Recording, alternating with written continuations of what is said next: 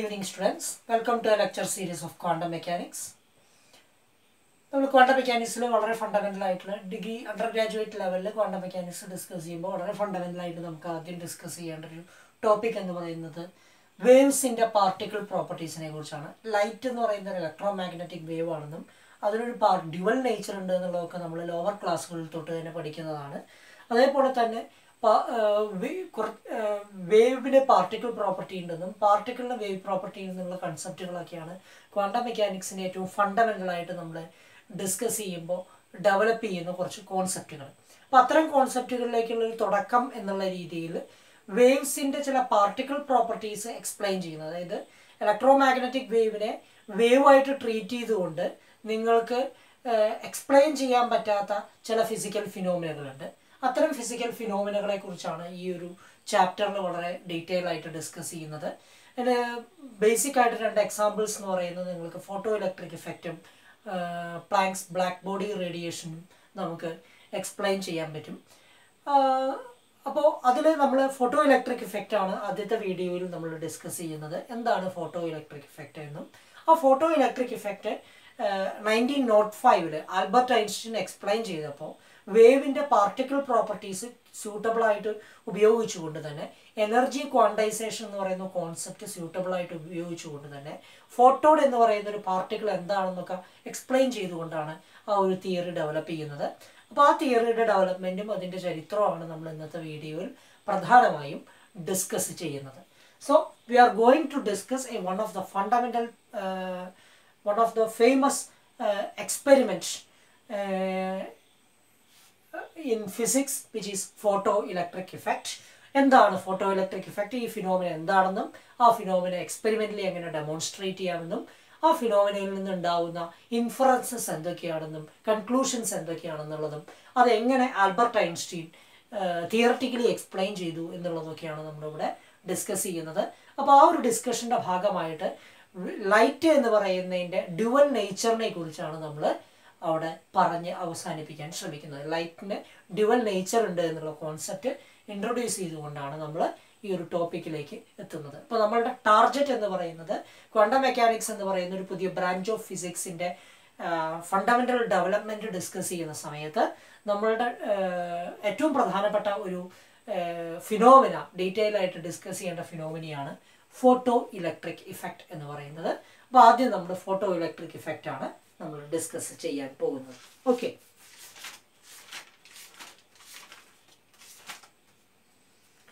So, hertz are electromagnetic waves detected.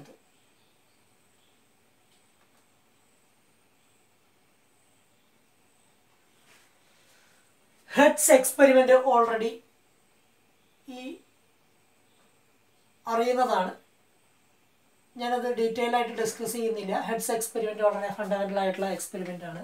ഒരു എന്താ പറയുക, ഒരു ചാർജ് എങ്ങനെയാണ് ഇലക്ട്രോമാഗ്നറ്റിക് വേവ്, ഒരു accelerating charges electromagnetic wave generate ചെയ്യുന്നത് എന്നുള്ളതും ഹെഡ്സ് എക്സ്പെരിമെൻറ്റിൻ്റെ സെറ്റപ്പ് ഒക്കെ നമുക്ക് അറിയുന്നതാണ്. 2 മെറ്റാലിക് പ്ലേറ്റുകൾ എടുക്കുന്നു. ഹെഡ്സ് എക്സ്പെരിമെൻറ്റ് വളരെ ബേസിക് ആയിട്ട് പറയുകയാണെങ്കിൽ 2 മെറ്റാലിക് പ്ലേറ്റുകൾ അല്ലെങ്കിൽ 2 മെറ്റാലിക് ബോളുകൾ വേണമെങ്കിൽ എടുക്കാം. It may be 2 metallic plates or metallic balls. ഒരു ചെറിയ ടൈനി 2 പ്രോബ് വെച്ചിട്ട് മെറ്റാലിക് പ്രോബ് വെച്ച് ഇത് കണക്ട് ചെയ്തിട്ടുണ്ട്. 2 പ്രോബുകൾ K1 K2 എന്ന് പറയുന്ന ഒരു പ്രോബുകളുണ്ട്. നമ്മളൊരു ഇൻഡക്ഷൻ കോയിൽ വെച്ചിട്ട് ഇതിലേക്ക് ഒരു ഇൻഡക്ഷൻ കോയിൽ ഇതിലേക്ക് കണക്ട് ചെയ്യുന്നു. ഇതിൽ കണക്ട് ചെയ്തിട്ട് നമ്മളൊരു റിങ് CD എന്ന് പറയുന്ന ഒരു പാർഷ്യലി ഓപ്പൺ ആയിട്ടുള്ള ഒരു റിങ് എടുത്തിട്ട് ഈ ഒരു ഹൈ വോൾട്ടേജ് ഇതിന് അക്രോസ് കൊടുക്കുമ്പോൾ ഈ ചാർജ് ഇതിൽ നിന്നും ഇലക്ട്രോമാഗ്നറ്റിക് വേവ് ജനറേറ്റ് ചെയ്യുകയും ഇതിൽ സ്പാർക്സ് ജനറേറ്റ് ചെയ്യുകയും ചെയ്യും. അപ്പോൾ ആ സ്പാർക്സ് ജനറേറ്റ് ഇതിൻ്റെ ഡീറ്റെയിൽസ് നമ്മൾ ഹെഡ്സ് എക്സ്പെരിമെൻ്റ് എന്ന് പറയുന്ന ടോപ്പിക്ക് ഡിസ്കസ് ചെയ്യുന്ന സമയത്ത് നമ്മൾ ഡീറ്റെയിൽ ആയിട്ട് ഡിസ്കസ് ചെയ്യുന്നുണ്ട്. അപ്പോൾ ഹെഡ്സ് എക്സ്പെരിമെൻ്റ് എന്ന് പറയുന്നത് accelerating charges electromagnetic waves generate ചെയ്യപ്പെടും എന്നുള്ളതാണ്. അത് ഡിറ്റക്ട് ചെയ്യാൻ വേണ്ടിയിട്ടുള്ള ഡിറ്റക്ടറാണ് ഈ ഒരു റിംഗ് എന്ന് പറയുന്നത്. അപ്പോൾ രണ്ട് മെറ്റാലിക് പ്ലേറ്റുകൾ എ ബി എന്നെടുത്തു. ഈ മെറ്റാലിക് പ്ലേറ്റുകളിലേക്ക് നമ്മൾ എന്താ പറയുക ഒരു ഹൈ വോൾട്ടേജ് കൊടുക്കുമ്പോൾ ഇവിടെ ഈ രണ്ട് ഗ്യാപ്പുകൾക്കിടയിലുള്ള K1ൻ്റെയും K2ൻ്റെയും ഇടയിലുള്ള എയർ ഗ്യാപ്പ് അയണൈസ് ചെയ്യപ്പെടുകയും ionise ചെയ്യപ്പെട്ടുകൊണ്ട് electro magnetic wave generate ചെയ്യപ്പെടുകയും ചെയ്യും.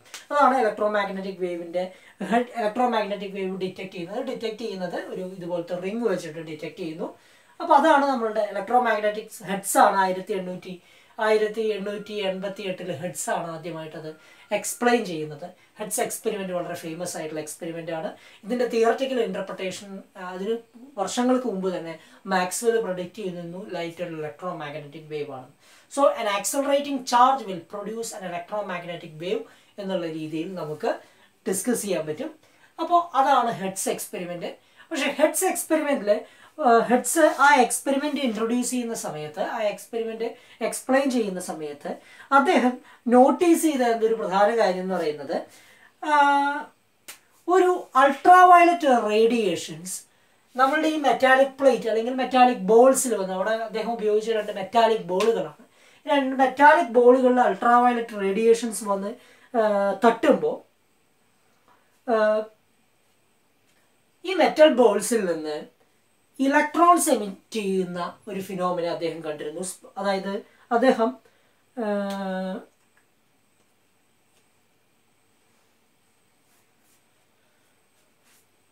അൾട്രാവയലറ്റ് റേഡിയേഷൻസ് ഈ മെറ്റൽ ബോൾസിൽ വന്ന് വീഴുമ്പോൾ സ്പാർക്ക് അവിടെ ഡിറ്റക്ട് ചെയ്യുന്നു. സ്പാർക്ക് ഡിറ്റക്ട് ചെയ്യുന്നതിന് പ്രധാനപ്പെട്ട കാരണം നമ്മളിപ്പോൾ ഒരു സ്പാർക്ക് ഡിറ്റക്ട് ചെയ്തപ്പോൾ അത് അദ്ദേഹത്തിൻ്റെ എക്സ്പെരിമെന്റിൽ വളരെ പ്രധാനപ്പെട്ട ഒരു കോൺസെപ്റ്റാണ്. ഇലക്ട്രോ മാഗ്നറ്റിക് റേഡിയേഷൻ ഈ എന്താ പറയുക ബോൾസിൽ വന്ന് മെറ്റാലിക് ബോൾസിൽ വന്ന് വീഴുമ്പോൾ it will eject photo electrons. ഇതാണ് നമ്മളുടെ ഒരു കോൺസെപ്റ്റ് എന്ന് പറയുന്നത്. ഫോട്ടോ ഇലക്ട്രിക് ഇഫക്റ്റ് എക്സ്പ്ലെയിൻ ചെയ്യുന്നതിന് വളരെ പ്രധാനപ്പെട്ട ഒരു കാര്യം എന്ന് പറയുന്നത് ഹെഡ്സ് അൺനോട്ടീസ് ചെയ്ത് പോയ ഹെഡ്സിൻ്റെ എക്സ്പെരിമെന്റിൽ അദ്ദേഹം അത്ര ശ്രദ്ധിക്കാതെ പോയൊരു കോൺസെപ്റ്റാണ് മെറ്റാലിക് ബോളുകളിൽ അൾട്രാവയലറ്റ് റേഡിയേഷൻസ് വരുമ്പോൾ ഡിറ്റക്ടറിൽ സ്പാർക്ക് ഫ്രീക്വൻ്റ് ആയിട്ട് ഡെവലപ്പ് ചെയ്യുന്നത് നമുക്ക് കാണാൻ സാധിച്ചു. അപ്പോൾ അതിൻ്റെ റീസൺ എന്താണെന്ന് ഹെഡ്സ് അത്ര ഡീറ്റെയിൽ ആയിട്ട് ഡിസ്കസ് ചെയ്യാൻ ശ്രമിച്ചില്ല. ഹെഡ്സ് അത് അൺനോട്ടീസ് ചെയ്ത് പോയി. പക്ഷേ ഈ ഒരു ഇൻഫർമേഷൻ പിന്നീട് വന്ന സയൻറ്റിസ്റ്റുകൾ വളരെ ഡീറ്റെയിൽ ആയിട്ട് ഇത് സ്റ്റഡി ചെയ്യുകയും അത് വെച്ചിട്ട് പിന്നീട് ഫോട്ടോ ഇലക്ട്രിക് ഇഫക്റ്റ് വളരെ കൃത്യമായിട്ട് ഹെഡ്സിൻ്റെ പിൻഗാമികളായിട്ടുള്ള സയൻറ്റിസ്റ്റുമാർ അത് വളരെ കൃത്യമായിട്ട് എക്സ്പ്ലെയിൻ ചെയ്യുകയും അങ്ങനെ എക്സ്പ്ലെയിൻ ചെയ്തുകൊണ്ട് ഫോട്ടോ ഇലക്ട്രിക് ഇഫക്റ്റ് എന്ന് പറയുന്ന ഒരു ഫിനോമിന വളരെ ഡിസ്കസ് ചെയ്യുകയും ചെയ്തു. ഫോട്ടോ ഇലക്ട്രിക് ഇഫക്റ്റ് എന്ന് പറഞ്ഞാൽ ഇത്രയേ ഉള്ളൂ.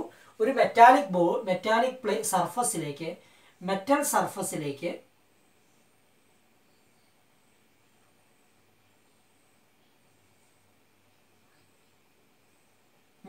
സർഫസിലേക്ക് ഇലക്ട്രോ മാഗ്നറ്റിക് റേഡിയേഷൻസ് വന്ന് ഇൻസിഡന്റ് ചെയ്താൽ ചില മെറ്റൽ സർഫസുകളിൽ നിന്ന് ഒരു പർട്ടിക്കുലർ ഫ്രീക്വൻസിക്ക് മുകളിലുള്ള ലൈറ്റ് ആണ്, light having frequency greater than μ0 എന്ന് വിചാരിച്ചോ.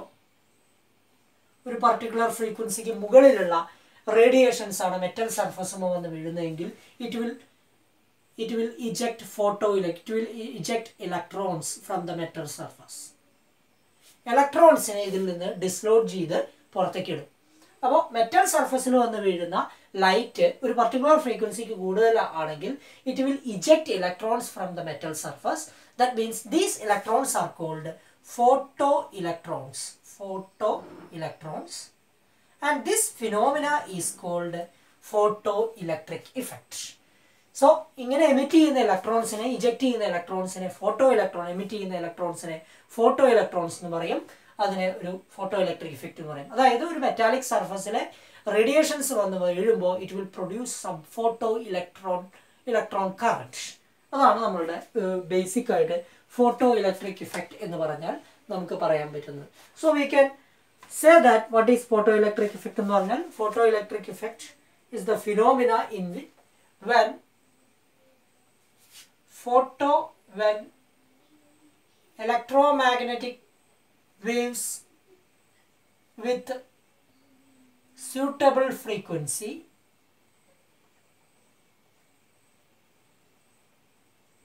is incident on a metallic surface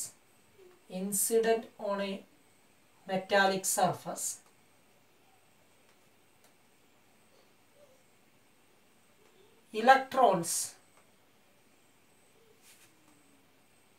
will emit from the metal surface,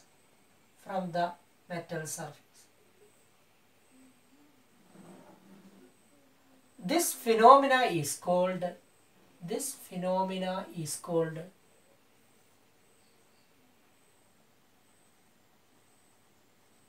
photoelectric effect.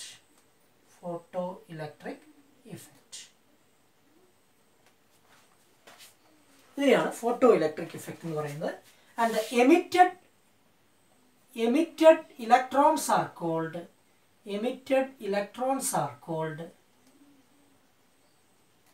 photoelectrons. Emit ചെയ്യുന്ന ഇലക്ട്രോണുകളെ ഫോട്ടോ ഇലക്ട്രോൺസ് എന്ന് വിളിക്കും. അപ്പോൾ ഇത് ഹെഡ്സ് ആണ് ആദ്യമായിട്ട് ജസ്റ്റ് ഒബ്സർവ് ചെയ്യുന്നത്. പക്ഷെ ഹെഡ്സ് അതിൽ ഡീറ്റെയിൽ ആയിട്ട് ഡിസ്കസ് ചെയ്യാൻ ശ്രമിച്ചില്ല. അദ്ദേഹത്തിൻ്റെ പിൻഗാമികൾ പിന്നീട് ആ എക്സ്പെരിമെൻറ്റ് കണ്ടക്ട് ചെയ്യുകയും അങ്ങനെ ഫോട്ടോ ഇലക്ട്രിക് ഇഫക്റ്റ് എന്ന് പറയുന്ന ഫിനോമിന ഏകദേശം 20th സെഞ്ച്വറിയുടെ തുടക്കത്തിൽ തന്നെ ഫോട്ടോ ഇലക്ട്രിക് ഇഫക്റ്റ് എന്ന് പറയുന്ന ഫിനോമിന വളരെ കൃത്യമായിട്ട് എന്താ പറയുക ഡെവലപ്പ് ചെയ്തു. എക്സ്പെരിമെൻ്റലായിട്ട് നമുക്കത് ഡിറ്റക്ട് ചെയ്യാൻ പറ്റി. പക്ഷെ അതിൻ്റെ തിയറിറ്റിക്കൽ ഇൻ്റർപ്രിട്ടേഷൻ എന്ന് പറയുന്നത് ഒരു വലിയ പ്രശ്നം തന്നെയായിരുന്നു. ആ കാലഘട്ടത്തിൽ നിലനിന്നിരുന്ന വേവ് നേച്ചറിൻ്റെ കൺസെപ്റ്റ് ഉപയോഗിച്ചുകൊണ്ട് ലൈറ്റ് ഒരു ഇലക്ട്രോ മാഗ്നറ്റിക് വേവ് ആണെന്നുള്ള കൺസെപ്റ്റ് ഉപയോഗിച്ചുകൊണ്ട് ഫോട്ടോ ഇലക്ട്രിക് ഇഫക്റ്റ് എക്സ്പ്ലെയിൻ ചെയ്യാനുള്ള ശ്രമങ്ങൾ നടന്നു. പക്ഷെ ആ ശ്രമങ്ങൾ കൊണ്ടൊന്നും നമുക്കത് കൃത്യമായിട്ട് എക്സ്പ്ലെയിൻ ചെയ്യാൻ പറ്റിയില്ല. അവസാനം 1905 ഐൻസ്റ്റീൻ്റെ കോൺട്രിബ്യൂഷൻ, ഐൻസ്റ്റീൻ്റെ നോബൽ സമ്മാനം ഐൻസ്റ്റീന് നേടിക്കൊടുത്ത അദ്ദേഹത്തിൻ്റെ എന്താ പറയുക തിയററ്റിക്കൽ ഒബ്സർവേഷൻ്റെ ഭാഗമായിട്ടാണ് നമ്മളുടെ ഫോട്ടോ ഇലക്ട്രിക് ഇഫക്റ്റ് വളരെ കൃത്യമായിട്ട് എക്സ്പ്ലെയിൻ ചെയ്യാൻ സാധിച്ചത്. അപ്പോൾ ആ ഒരു ഫോട്ടോ ഇലക്ട്രിക് ഇഫക്റ്റിൽ നിന്ന് ലൈറ്റ് ഒരു ഇലക്ട്രോ മാഗ്നറ്റിക് വേവ് മാത്രമല്ല, ലൈറ്റിനൊരു പാർട്ടിക്കിൾ പ്രോപ്പർട്ടി ഉണ്ട് എന്നും കൂടി നമുക്കത് എക്സ്പ്ലെയിൻ ചെയ്യേണ്ടി വന്നു. കാരണം ലൈറ്റിനെ ഫോട്ടോൺ എന്ന് പറയുന്ന ഒരു കോൺസെപ്റ്റ് ഉപയോഗിച്ചുകൊണ്ട് പാക്കറ്റ്സ് ഓഫ് എനർജി എന്നുള്ള രീതിയിൽ ഉപയോഗിക്കുമ്പോൾ സ്മോൾ പാക്കറ്റ്സ് നമ്മൾ ഡിസ്കസ് ചെയ്യും. സ്മോൾ പാക്കറ്റ്സ് ഓഫ് എനർജി എന്നുള്ള കൺസെപ്റ്റ് ഉപയോഗിച്ചുകൊണ്ട് മാത്രമേ നമുക്ക് ഫോട്ടോ ഇലക്ട്രിക് ഇഫക്റ്റ് എന്ന് പറയുന്ന ഫിനോമിന എക്സ്പ്ലെയിൻ ചെയ്യാൻ പറ്റുള്ളൂ എന്ന് ഐൻസ്റ്റീൻ പ്രൂവ് ചെയ്യും. അതാണ് നമ്മൾ പറഞ്ഞു വരാൻ ശ്രമിക്കുന്നത്. അപ്പോൾ ഒരു ഫോട്ടോ ഇലക്ട്രിക് ഇഫക്റ്റിൻ്റെ എക്സ്പെരിമെൻ്റൽ സെറ്റപ്പ് നമുക്കൊന്ന് വരയ്ക്കാം.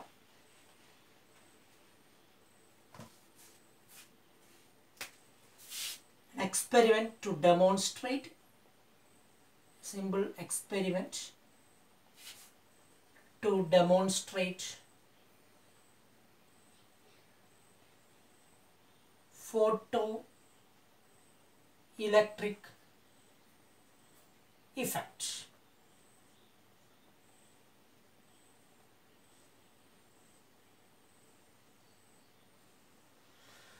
അപ്പോൾ ആ ഫോട്ടോ ഇലക്ട്രിക് ഇഫക്റ്റിൻ്റെ എക്സ്പെരിമെൻ്റൽ സെറ്റപ്പ് എന്ന് പറഞ്ഞാൽ you take A evacuated glass tube, ഒരു ക്വാർട്സ് ട്യൂബ് എടുക്കുക, ഇവാക്വേറ്റഡ് ക്വാർട്സ് ട്യൂബ്. ഈ ട്യൂബ് ഇവാക്വേറ്റ് ചെയ്തിരിക്കണം.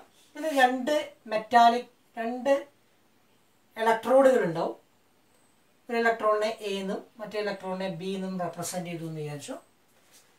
Then it is connected to A volt meter.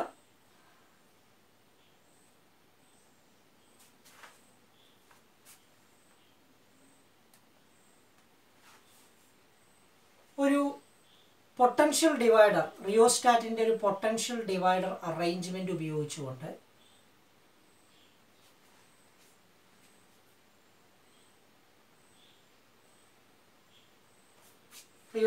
ഒരു പൊട്ടൻഷ്യൽ ഡിവൈഡർ അറേഞ്ച്മെൻറ്റ് ഉപയോഗിച്ചുകൊണ്ട് ഒരു വേരിയബിൾ പവർ സപ്ലൈ അതിലേക്ക് കണക്ട് ചെയ്യാം.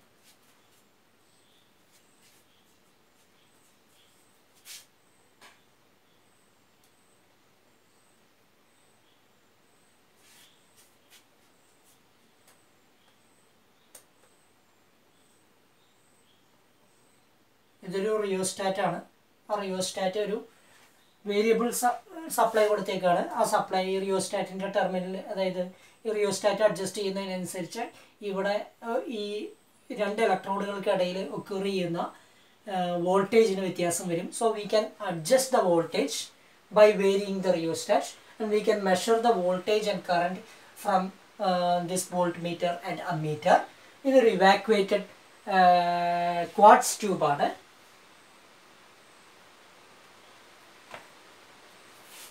അപ്പോൾ ഇത് പോസിറ്റീവ് പ്ലേറ്റ് ആണ്. ഈ മെറ്റൽ സർഫസ് എന്ന് പറയുന്നത് ഇതൊരു മെറ്റാലിക് സർഫസ് ആണെന്ന് വിചാരിച്ചു, ഈ ഇലക്ട്രോഡിൻ്റെ മെറ്റാലിക് സർഫസ്. ആ മെറ്റാലിക് സർഫസിലേക്ക് ലൈറ്റ് വന്ന് ഇൻസിഡൻറ്റ് ചെയ്യുന്നുണ്ടെന്ന് വിചാരിച്ചു.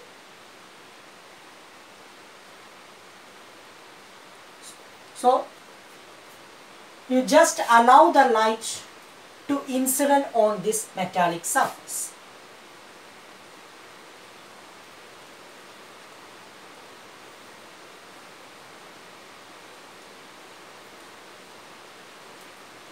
ഇത് ലൈറ്റാണ്. അപ്പോൾ ലൈറ്റ് ഈ മെറ്റാലിക് സർഫസിൽ വന്ന് വീഴുന്നു. മെറ്റാലിക് സർഫസിൽ വന്ന് വീണിട്ട് നമ്മൾ ഫോട്ടോ ഇലക്ട്രിക് ഇഫക്റ്റ് എന്ന് പറഞ്ഞാൽ എന്താ, മെറ്റാലിക് സർഫസിൽ നിന്ന് ഇലക്ട്രോൺസ് ഫോട്ടോ ഇലക്ട്രോൺസ് എമിറ്റ് ചെയ്യും. ആ ഫോട്ടോ ഇലക്ട്രോൺസ് എന്ത് സംഭവിക്കും, നെഗറ്റീവ് ചാർജുള്ള ഇലക്ട്രോൺസ് അവർ ഇങ്ങോട്ട് നീങ്ങും. കാരണം വന്ന് വീഴുന്ന ഫോട്ടോ ഇലക്ട്രോൺസിന് ഇനഫ് കൈനറ്റിക് എനർജി ഉണ്ട്.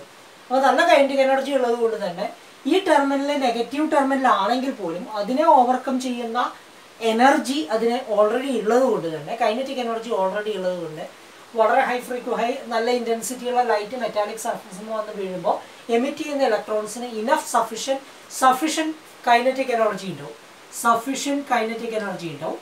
സോ ഈ സഫിഷ്യൻറ്റ് കൈനറ്റിക് എനർജി ഉള്ള ഈ ഫോട്ടോ ഇലക്ട്രോൺസ് വളരെ ഫ്രീ ആയിട്ട്, വളരെ ഈസി ആയിട്ട് ഈ നെഗറ്റീവ് പ്ലേറ്റിലേക്ക് മൂവ് ചെയ്യും. ഈ പ്ലേറ്റിലേക്ക് ഈ ഡയറക്ഷനിൽ മൂവ് ചെയ്യും. സോ ഇങ്ങനെ ഇലക്ട്രോൺസ് മൂവ് ചെയ്യുമ്പോൾ it will constitute, this movement will constitute A current. This current is called photo electron current. So metallic സർഫസിൽ ലൈറ്റ് വന്ന് വീഴുമ്പോൾ മെറ്റാലിക് സർഫസിൽ നിന്ന് ഇജക്റ്റ് ചെയ്യുന്ന ഫോട്ടോ ഇലക്ട്രോൺസ് ഇവിടെ കൊടുത്തിരിക്കുന്ന വോൾട്ടേജ് ഈ ടെർമിനൽ നെഗറ്റീവ് ടെർമിനൽ ആണെങ്കിൽ പോലും അതിനെ ഓവർകം ചെയ്യുന്ന രീതിയിലുള്ള ഇനഫ് കൈനറ്റിക് എനർജി ഉള്ളതുകൊണ്ട് it will move in this direction. കാരണം ഈ ഇലക്ട്രോൺസ് നല്ല സ്പീഡ് ഉണ്ടാവും, ഇനഫ് കൈനറ്റിക് എനർജി ഉണ്ടാവും. അപ്പോൾ ഇത് നെഗറ്റീവ് ചാർജുള്ള ഇലക്ട്രോൺ ആണെങ്കിൽ പോലും നെഗറ്റീവ് ഇലക്ട്രോണിലേക്ക് ഇവർ മൂവ് ചെയ്യും.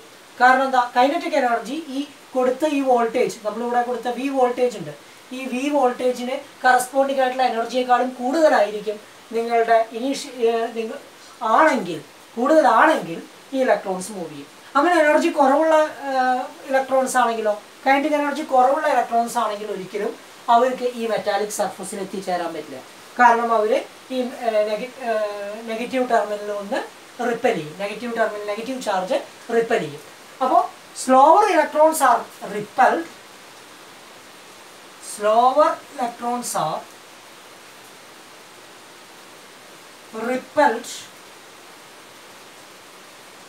by the negative terminal, whereas faster electrons with sufficient kinetic energy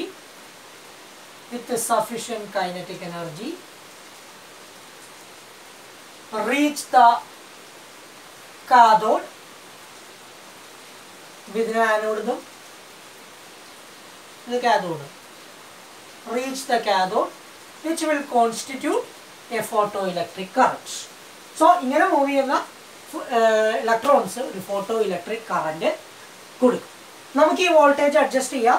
voltage adjust ചെയ്യുന്നതിനനുസരിച്ച്, voltage കൂടുന്നതിനനുസരിച്ച് എന്ത് സംഭവിക്കും, കൂടുതൽ ഫോട്ടോ ഇലക്ട്രോൺസുകളുടെ എണ്ണം കുറയും, ഫോട്ടോ ഇലക്ട്രോൺസുകൾ അവിടെ എത്തുന്നത് കുറയും.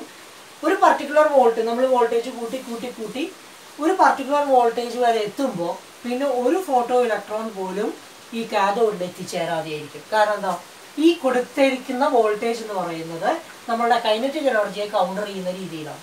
അപ്പം നമ്മളുടെ കൈനറ്റിക് എനർജി, നമ്മളുടെ ഫോട്ടോ ഇലക്ട്രോണുകളുടെ കൈനറ്റിക് എനർജിയെക്കാളും കൈനറ്റിക് എനർജിനെ കൗണ്ടർ ചെയ്യുന്നതിനേക്കാളും കൂടുതലാണ് നിങ്ങളുടെ ഈ വോൾട്ടേജ് എങ്കിൽ ഇത് നെഗറ്റീവ് ടെർമിനൽ ആയതുകൊണ്ട് തന്നെ ഇലക്ട്രോൺസ് റിപ്പൽ ചെയ്യും, അതുകൊണ്ട് തന്നെ കാഥോഡിലേക്ക് ആരും എത്തിച്ചേരില്ല.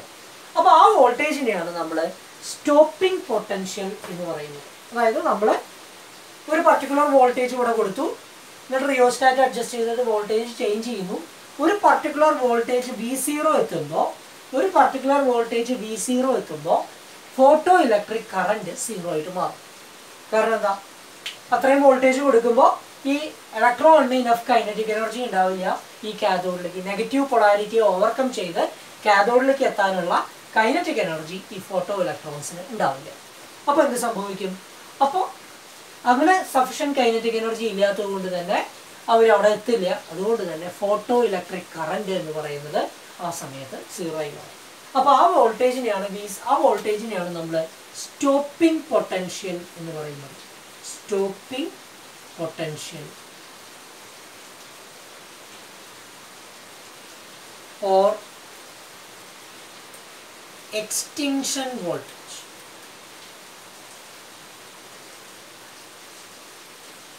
Understood? ഇതാണ് നമ്മൾ പറഞ്ഞത്. അപ്പോൾ നമ്മൾ ഇവിടെ കൊടുക്കുന്ന വോൾട്ടേജ് എന്ന് പറഞ്ഞാൽ ദിസ് വോൾട്ടേജ് ഈസ് ആക്ച്വലി ഈ രണ്ട് ആനോഡിനും കാഥോഡിനും ഇടയിൽ കൊടുക്കുന്ന വോൾട്ടേജ് എന്ന് പറയുന്നത് it is actually A retarding potential.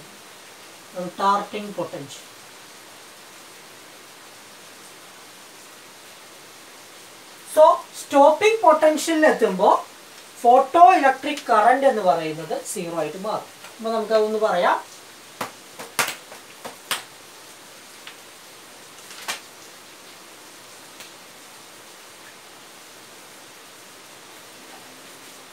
When the voltage is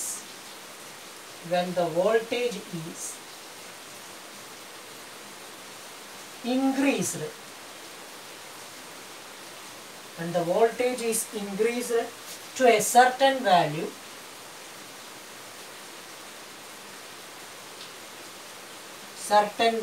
V0, which is of the order of several volts ഉണ്ടായിരിക്കും. Normally photo electric എക്സ്പെരിമെൻറ്റുകളിലൊക്കെ several order of voltage കൊടുക്കേണ്ടി വരും.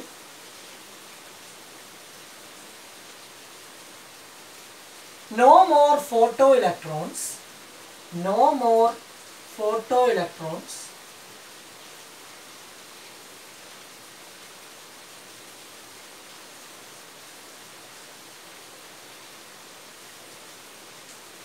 arrive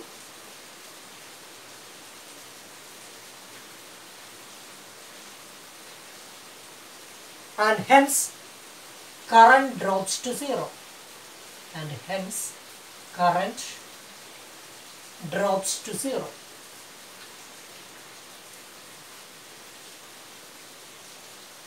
This voltage is called stopping potential or extinction voltage.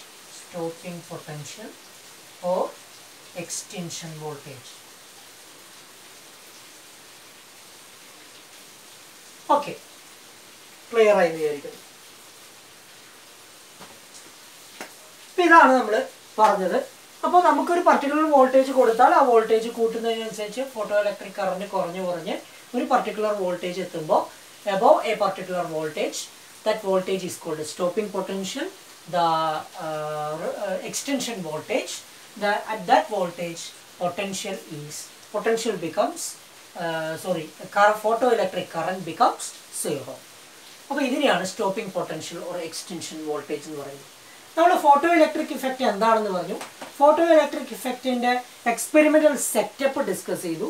എന്താണ് extension voltage എന്നുള്ളത് നമ്മൾ discuss ചെയ്തു. ഇനി നമ്മളിവിടെ ചെയ്യാൻ പോകുന്നത് എന്താണെന്ന് ചോദിച്ചാൽ, നമുക്ക് ഇത്തരം എക്സ്പെരിമെൻ്റൽ ഒബ്സർവേഷനിൽ നിന്ന് കിട്ടിയ ജനറൽ ഫോം ഓഫ് ചില photo electric ഗ്രാഫുകളുണ്ട്. Photo electric ഇക്വേഷൻസിൻ്റെ photo electric ഇഫക്റ്റിനെ demonstrate ചെയ്യുന്ന ചില ക്യാരക്ടറിസ്റ്റിക് ബിഹേവിയറുകളുണ്ട്. ഈ ക്യാരക്ടറിസ്റ്റിക് ബിഹേവിയറുകൾ നമ്മൾ പ്ലോട്ട് ചെയ്തിട്ട് അതിനെ എക്സ്പ്ലെയിൻ ചെയ്യാനാണ് നമ്മൾ ശ്രമിക്കുന്നത്. അത് എന്നിട്ട് ഐൻസ്റ്റീൻ്റെ ഫോട്ടോ ഇലക്ട്രിക് ഇക്വേഷൻ ഉപയോഗിച്ചുകൊണ്ട് അതെങ്ങനെ എക്സ്പ്ലെയിൻ ചെയ്യാം എന്നുള്ളത് നമ്മൾ ഡിസ്കസ് ചെയ്യാൻ പോവാണ്. So we can plot from photoelectric effect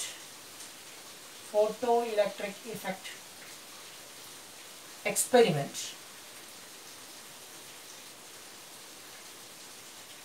we can draw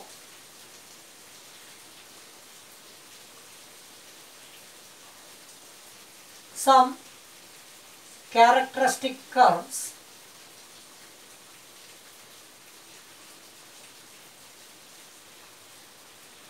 അപ്പോൾ ആദ്യത്തെ കർവാണ്, ഫസ്റ്റ് കർവാണ് നമ്മൾ പ്ലോട്ട് ചെയ്യാൻ പോകുന്നത്. ആ കർവ് എന്ന് പറയുന്നത് നമ്മൾ അപ്ലൈ ചെയ്യുന്ന വോൾട്ടേജ്, അതിനെ നമ്മൾ വിളിക്കുന്ന പേര് റിട്ടാർഡിംഗ് പൊട്ടൻഷ്യൽ എന്നുള്ളതാണ്. നമുക്കറിയാം റിട്ടാർഡിംഗ് പൊട്ടൻഷ്യൽ വി, അപ്ലൈ ചെയ്യുന്ന വോൾട്ടേജ് നമ്മളുടെ എക്സ്പെരിമെന്റൽ സെറ്റപ്പിൽ. ആൻഡ് വൈ ആക്സിസിൽ നിങ്ങൾ maximum photo electron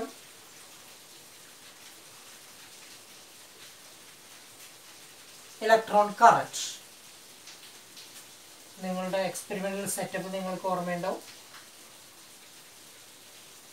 light metallic സർഫസിൽ വന്ന് വീഴുന്നു. ഇവിടെ നമ്മൾ കൊടുത്തേക്കുന്നത് ഒരു വോൾട്ടേജ് വി വോൾട്ടേജ് കൊടുത്തിട്ടുണ്ട്. ഇതാണ് നിങ്ങളുടെ experimental setup.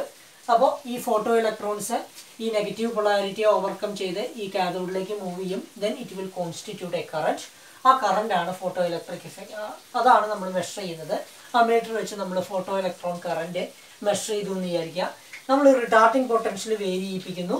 Retarding potential vary ചെയ്യിപ്പിച്ചുകൊണ്ട് photo electron current നമ്മൾ മെഷർ ചെയ്യാണ്.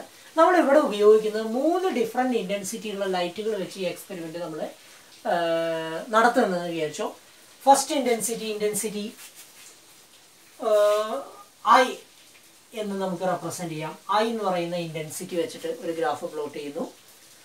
പിന്നെ അതിൻ്റെ ഇരട്ടി 2i വരുന്ന ഇൻറ്റൻസിറ്റി വെച്ചിട്ട് വീണ്ടും ഒരു ഗ്രാഫ് പ്ലോട്ട് ചെയ്തു. അപ്പോൾ 3 ഡിഫറെൻറ്റ് ലൈറ്റുകൾ നമ്മൾ എടുത്തു. 3 ഡിഫറെൻറ്റ് ലൈറ്റുകൾക്ക് 3 ഡിഫറെൻറ്റ് ഇൻറ്റൻസിറ്റിയാണ്. പിന്നെ നമ്മൾ വീണ്ടും 3i വെച്ചിട്ട് ഇൻറ്റൻസിറ്റി വെച്ചിട്ട് ഗ്രാഫ് പ്ലോട്ട് ചെയ്തു. ഓക്കെ, അപ്പോൾ ഇവിടെ 3i ഇൻറ്റൻസിറ്റി കൂടുന്നു. ഇൻറ്റൻസിറ്റി കൂടുന്നതിനനുസരിച്ച് ഈ പ്ലോട്ടിൽ നിങ്ങൾക്ക് കാണാൻ പറ്റും ഈ വോൾട്ടേജിൽ ഈ പോയിന്റിൽ എത്രയാണ്? ഈ പോയിന്റിൽ ഫോട്ടോ ഇലക്ട്രോൺ കറന്റ് 0 ആണ്. അപ്പോൾ ഈ വോൾട്ടേജിനെ നമുക്ക് എന്താ വിളിക്കുക? സ്റ്റോപ്പിംഗ് പൊട്ടൻഷ്യൽ എന്ന് വിളിക്കും. Stopping potential.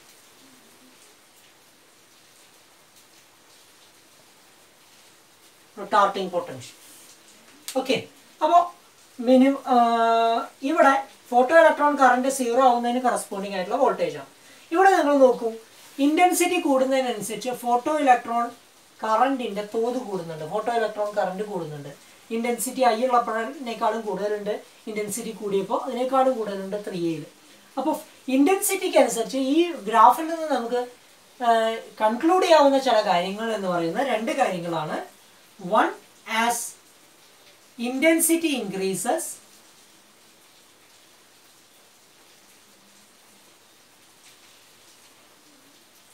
photoelectric current increases. Photoelectron current increases. രണ്ടാമത്തെ ഇൻഫറൻസ് എന്താ? 3 ഡിഫറെൻറ്റ് ഇൻറ്റൻസിറ്റിയിൽ നിങ്ങൾ എക്സ്പെരിമെൻറ്റ് നടത്തിയാലും 3 ഡിഫറെൻറ്റ് ഇൻറ്റൻസിറ്റിയിലും സ്റ്റോപ്പിംഗ് പൊട്ടൻഷ്യൽ എന്ന് പറയുന്നത് സെയിം ആയിരിക്കും. സോ രണ്ടാമത്തെ കൺക്ലൂഷൻ എന്ന് പറയുന്നത് the stopping potential is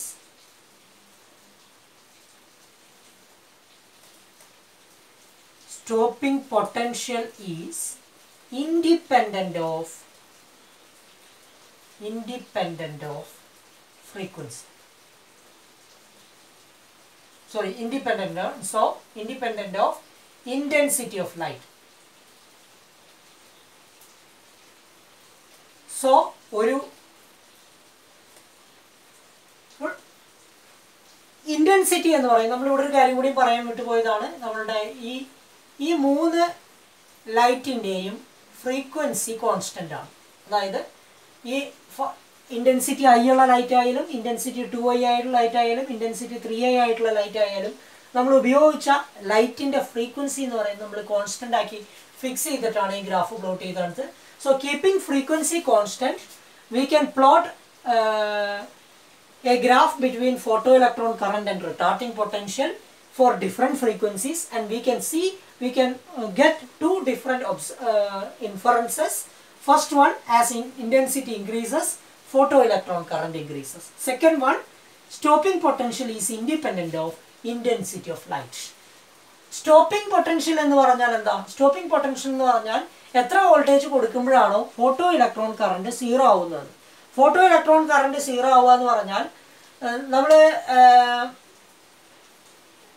voltage ഒന്നും കൊടുത്തിട്ടില്ലെങ്കിൽ മാക്സിമം സ്പീഡിലായിരിക്കും ഇലക്ട്രോൺസ് ഇജക്റ്റ് ചെയ്യുന്നുണ്ടാവുക. അപ്പോൾ മാക്സിമം കൈനറ്റിക് എനർജി എന്ന് പറയുന്നത്, we can calculate the maximum kinetic energy from the stopping potential. If you know the stopping potential, we can easily calculate the maximum kinetic energy for the photoelectron. So അതുകൊണ്ട് തന്നെ നമുക്ക് വേറെ രീതിയിൽ പറയുകയാണെങ്കിൽ stopping potential എന്ന് പറയുന്നത് independent of intensity of light, അല്ലെങ്കിൽ നിങ്ങൾക്ക് ഇങ്ങനെ വേണമെങ്കിൽ പറയാം maximum kinetic energy of the ejected photoelectron is independent of the intensity of the light. That we will discuss it later. Okay. അപ്പോൾ ഫസ്റ്റ് കർവ് നമ്മൾ discuss ചെയ്തു. രണ്ടാമത്തെ ഒരു കർവ്,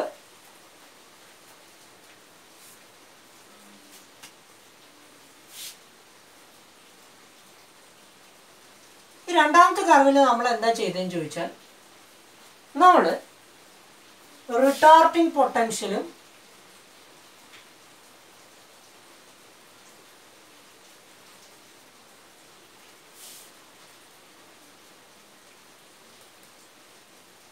വിയും ഫോട്ടോ ഇലക്ട്രോൺ കറണ്ടും വെച്ച് തന്നെയാണ് ഗ്രാഫ് പ്ലോട്ട് ചെയ്യുന്നത്. ഫോട്ടോ ഇലക്ട്രോൺ കറണ്ടും വെച്ച് തന്നെയാണ് ഗ്രാഫ് പ്ലോട്ട് ചെയ്യുന്നത്. പക്ഷേ ഇവിടെ നമ്മൾ ചെയ്തത് എന്താണെന്ന് വെച്ചാൽ, മൂന്ന് ഡിഫറെൻറ്റ് ലൈറ്റാണ് എടുത്തത്. മൂന്ന് ഡിഫറെൻറ്റ് ലൈറ്റുകളാണ് എടുത്തത്. മൂന്നിൻ്റെയും ഇൻറ്റൻസിറ്റി ഫ്രീക്വൻസി എന്ന് പറയുന്നത് ഡിഫറെൻ്റ് ആണ്. ഇൻറ്റൻസിറ്റി കോൺസ്റ്റൻ്റ് ആക്കി കീപ്പ് ചെയ്തു. So light intensity is constant. Light intensity constant ആക്കിയിട്ട് നമ്മൾ മൂന്ന് ഡിഫറെൻറ്റ് ഫ്രീക്വൻസീസിലുള്ള ഗ്രാഫ് പ്ലോട്ട് ചെയ്തു.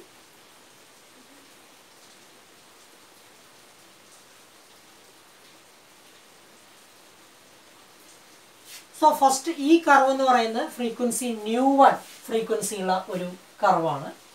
ഇത് ν2 ഫ്രീക്വൻസി ഉള്ള ഒരു കർവാണ്. ഇത് ν3 ഫ്രീക്വൻസിക്ക് കറസ്പോണ്ടിങ് ആയിട്ടുള്ള കർവാണ്. Here ν1 is greater than ν2 is greater than ν3. So here the frequency is different for different lights, but the intensity remains same. Here ഇതാണ് ഫ്രീക്വൻസി മാക്സിമം. ν1 ആണ് കൂടുതൽ, അതിനേക്കാളും കുറവാണ് ν2, അതിനേക്കാളും കുറവാണ് ν3. ഇവിടെ നിങ്ങൾക്ക് എന്താ കാണാൻ പറ്റുക? സ്റ്റോപ്പിംഗ് പൊട്ടൻഷ്യൽ എന്ന് പറയുന്നത് ഇത് V03 എന്ന് നമുക്ക് റെപ്രസെന്റ് ചെയ്യാം, ഇത് V02 എന്ന് റെപ്രസെന്റ് ചെയ്യാം, ഇത് V01 എന്ന് റെപ്രസെന്റ് ചെയ്യാം. സോ ν1 ഫ്രീക്വൻസി ഉള്ള സ്റ്റോപ്പിംഗ് പൊട്ടൻഷ്യൽ V01, ν2 ഫ്രീക്വൻസി ഉള്ള സ്റ്റോപ്പിംഗ് പൊട്ടൻഷ്യൽ V02, ν3 ഫ്രീക്വൻസി ആവുമ്പോൾ V03. ഇവിടെ എന്താ? V01 is greater than V02 is greater than V03, or and ν1 is greater than ν2 is greater than ν3. അപ്പോൾ ഫ്രീക്വൻസി കൂടുന്നതിനനുസരിച്ച് എന്ത് സംഭവിക്കും? സ്റ്റോപ്പിംഗ് പൊട്ടൻഷ്യൽ മാറും. ഇൻറ്റൻസിറ്റിക്ക് അനുസരിച്ച് സ്റ്റോപ്പിംഗ് പൊട്ടൻഷ്യൽ മാറുന്നില്ല, ഇവിടെ ഫ്രീക്വൻസിക്ക് അനുസരിച്ച് സ്റ്റോപ്പിംഗ് പൊട്ടൻഷ്യൽ മാറുന്നുണ്ട്. മാത്രമല്ല വേറൊരു കാര്യം കൂടിയുണ്ട്. If the retarding potential is zero, that means നമ്മൾ അപ്ലൈ ചെയ്ത വോൾട്ടേജ് എന്ന് പറയുന്നത് സീറോ ആക്കിയാൽ നമുക്ക് കിട്ടുന്ന ഫോട്ടോ ഇലക്ട്രോൺ കറണ്ട് എന്ന് പറയുന്നത് ഏത് ഫ്രീക്വൻസിക്കും സെയിം വാല്യൂ ആയിരിക്കും. So when V is equal to 0, photoelectron current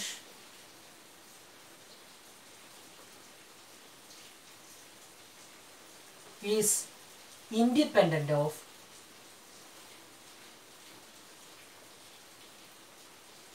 frequency. അതായത് ഫ്രീക്വൻസിക്ക് അനുസരിച്ച് മാറുന്നില്ല, എല്ലാം സെയിം തന്നെയാണ്. ഇതിൽ ഒരു ഇൻഫറൻസ് ഇതാണ്. രണ്ടാമത്തെ ഇൻഫറൻസ് നമ്മൾ എന്താ പറഞ്ഞത്? രണ്ടാമത്തെ ഇൻഫറൻസ് ആണ് നമ്മൾ സ്റ്റോപ്പിംഗ് പൊട്ടൻഷ്യൽ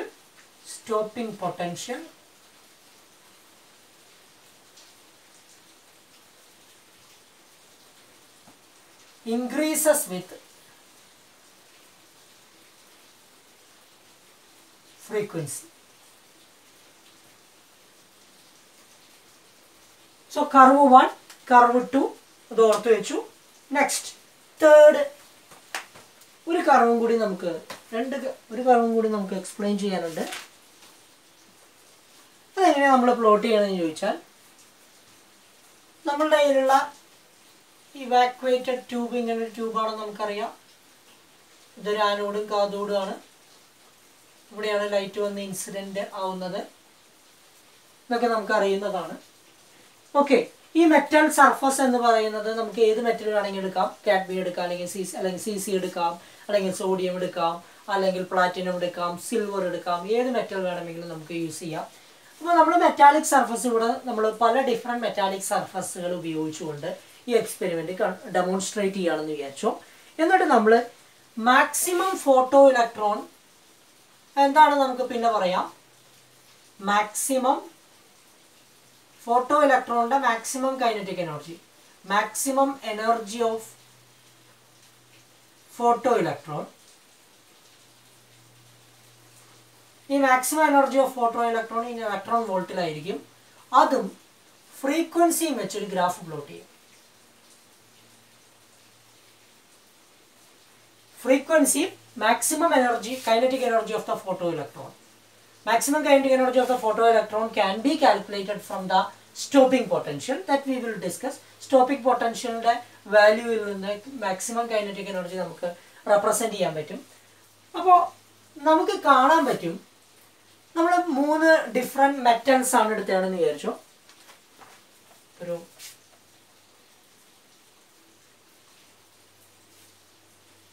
CCM ടെക്സ്റ്റ് ബുക്കിൽ അതിന് കൃത്യമായിട്ട് അതിൻ്റെ വാല്യൂ അടക്കം റെപ്രസെൻ്റ് ചെയ്തിട്ടുണ്ട്. ഫ്രീക്വൻസി ഇൻറ്റു 10⁻14 ഹെർട്സിലാണ് നമ്മൾ പ്ലോട്ട് ചെയ്യുന്നത്. 0, 2, 4, 6, 8, 10 ഇങ്ങനെയാണ് പോകുന്നത്.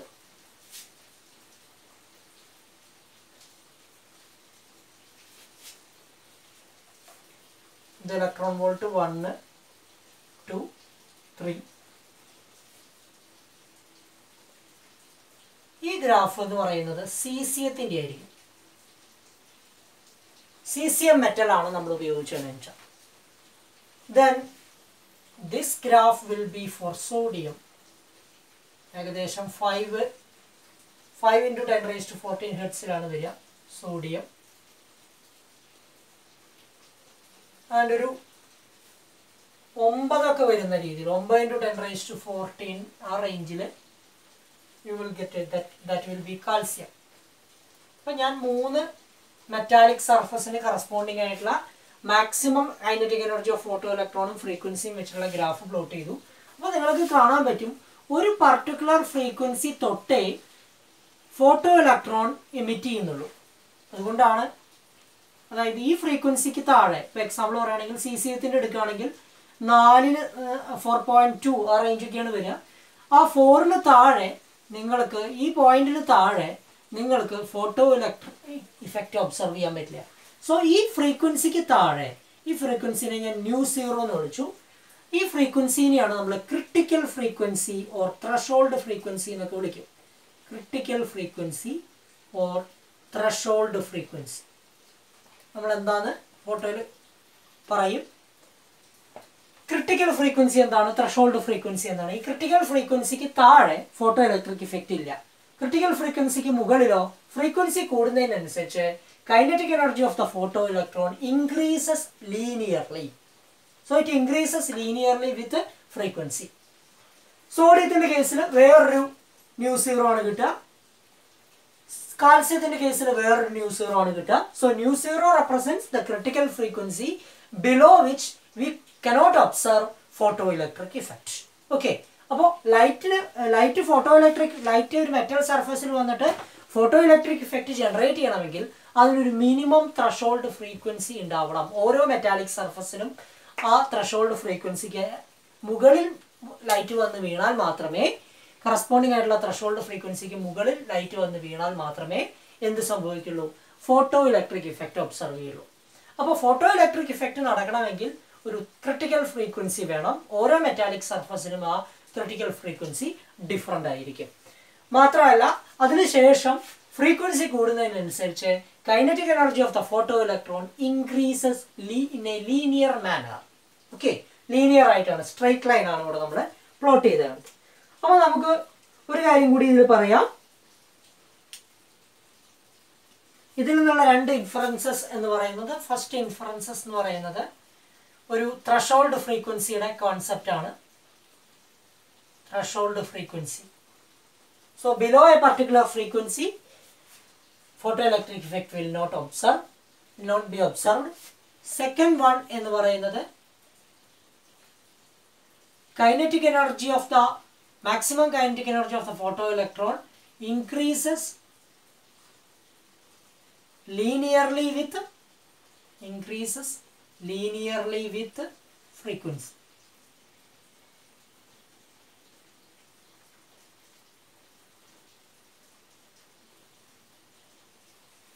ഓക്കെ, ഇതാണ് ഇതിന്റെ ഇൻഫറൻസ്. അപ്പൊ ഇങ്ങനെ മൂന്ന് കർവുകൾ, കർവ് 3. അപ്പോൾ നമ്മളിങ്ങനെ മൂന്ന് കർവുകൾ നമ്മൾ കൃത്യമായിട്ട് ഡിസ്കസ് ചെയ്തു. മൂന്ന് ക്യാരക്ടറിസ്റ്റിക്സ് നമ്മൾ കൃത്യമായിട്ട് ഡിസ്കസ് ചെയ്തു. ഈ ക്യാരക്ടറിസ്റ്റിക്സിന്റെ തിയററ്റിക്കൽ എക്സ്പ്ലനേഷൻ നമുക്ക് ആവശ്യമാണ്. ആ ക്യാരക്ടറിസ്റ്റിക്സിന്റെ തിയററ്റിക്കൽ എക്സ്പ്ലനേഷൻ നടത്തുമ്പോൾ ഇലക്ട്രോ മാഗ്നറ്റിക് വേവിന്റെ വേവ് ആസ്പെക്ട് വെച്ചിട്ട് നമുക്ക് അത് എക്സ്പ്ലെയിൻ ചെയ്യാൻ പറ്റുമോ എന്നുള്ളതാണ് പ്രധാനപ്പെട്ട ചോദ്യം. പക്ഷെ വേവ് ആസ്പെക്ട് വെച്ചിട്ട് നമ്മൾ അത് എക്സ്പ്ലെയിൻ ചെയ്യാൻ നോക്കിയാൽ നമുക്ക് ഒരുപാട് കോംപ്ലിക്കേഷൻസ് അതിലേക്ക് വരും. അതാണ് നമ്മൾ ഇനി ഡിസ്കസ് ചെയ്യാൻ പോകുന്നത്.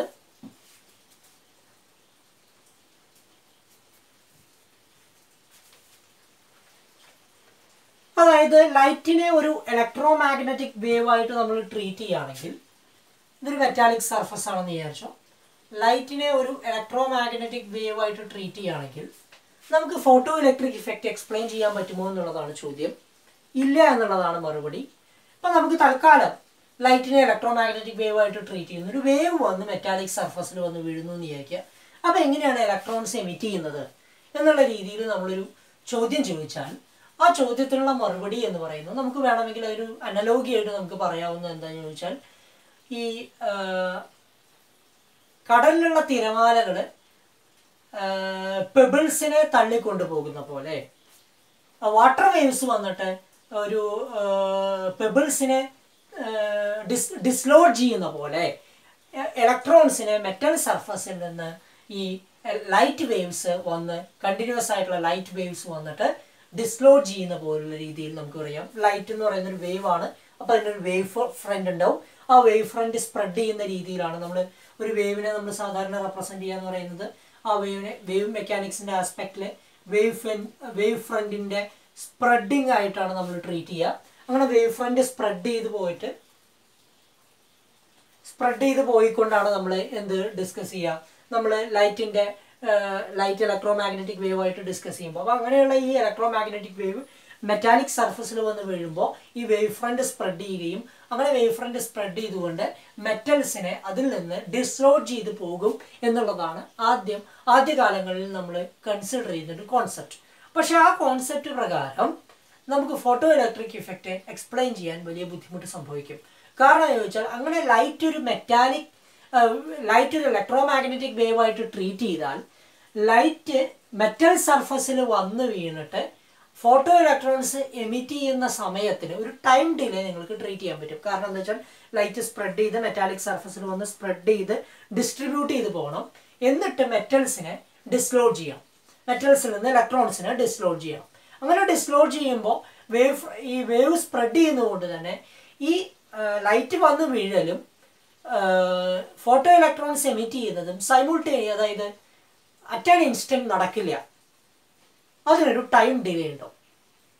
അപ്പോൾ ഇജക്റ്റ് ചെയ്യുന്ന ലൈറ്റിനെ ഒരു ഇലക്ട്രോ മാഗ്നറ്റിക് വേവ് ആയിട്ട് ട്രീറ്റ് ചെയ്തുകൊണ്ട് ഇജക്റ്റ് ചെയ്യുന്ന ഫോട്ടോ ഇലക്ട്രോൺസിന്റെ കൈനറ്റിക് എനർജി കൺസിഡർ ചെയ്തുകൊണ്ട് നമുക്ക് ഒരു വേവ് നേച്ചറിൽ ഇത് എക്സ്പ്ലെയിൻ ചെയ്യാൻ പറ്റുമോ എന്നുള്ളതാണ് നമ്മൾ ആദ്യം ഡിസ്കസ് ചെയ്യാൻ പോകുന്നത്. അപ്പോൾ അതിന് വേണ്ടിയിട്ട് നമ്മൾ എന്താ ചെയ്യണമെന്ന് ചോദിച്ചാൽ, നമുക്ക് ഈ ലൈറ്റ് ഒരു ഇലക്ട്രോ മാഗ്നറ്റിക് വേവ് ആണ് എന്നുള്ള അസ്യൂം ചെയ്താൽ ഫോട്ടോ ഇലക്ട്രിക് ഇഫക്റ്റ് എക്സ്പ്ലെയിൻ ചെയ്യുമ്പോൾ താഴെ നമ്മൾ ഈ പറയുന്ന കുറച്ച് പ്രോബ്ലംസ് നമുക്ക് ഫേസ് ചെയ്യേണ്ടി വരും. we are treating light as a wave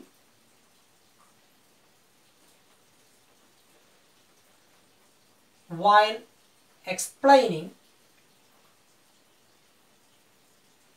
photoelectric effect. Photoelectric effect. Following points to be noted. എന്തൊക്കെയാണെന്ന് പറയാം. ഫസ്റ്റത്തെ പോയിന്റ് എന്ന് പറയുന്നത് ഫോട്ടോ ഇലക്ട്രിക് ഇഫക്റ്റിൽ നിങ്ങൾക്ക് കാണാൻ പറ്റും ലൈറ്റ് വന്ന് വീഴുന്നതും ഐൻസ്റ്റീൻ്റെ കോൺസെപ്റ്റ് തിയററ്റിക്കൽ കോൺസെപ്റ്റ് ഹൈപ്പോത്തസിസ് പ്രകാരം അദ്ദേഹം എക്സ്പ്ലെയിൻ ചെയ്യാൻ പോകുന്നത് എന്താണെന്ന് വെച്ചാൽ ലൈറ്റ് വന്ന് വീഴുന്നതും ഫോട്ടോ ഇലക്ട്രോൺസ് എമിറ്റ് ചെയ്യുന്നതും തമ്മിൽ ഒരു ടൈം ഡിലേ ഇല്ല എന്നുള്ളതാണ്. അതായത് no time delay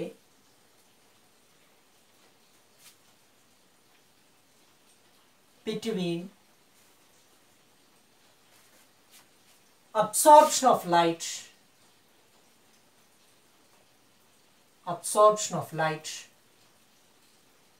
and emission